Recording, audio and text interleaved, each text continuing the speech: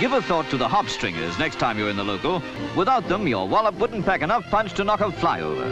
Rules for the Stringers Championship allow each man to have a woman helper. Her part in the operation will be seen in a minute.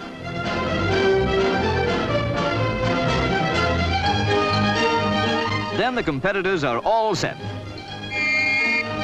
It takes a lot of skill to handle the giant crochet hook on the end of the 10-foot pole. Last year's winner from the Guinness Farms, J Hook, a most appropriate name, kept a good steady pace. A cone of 4 strands makes up what they call a hill, which the growing hops will climb in the next few months. There's a lot of skill and organization in the production of hops. The banderin binds the strands together. This year, the brewers want 11,000 tons, enough for 7,000 million pints of beer and stout. You lucky people. What a lark to cut Daddy's string down.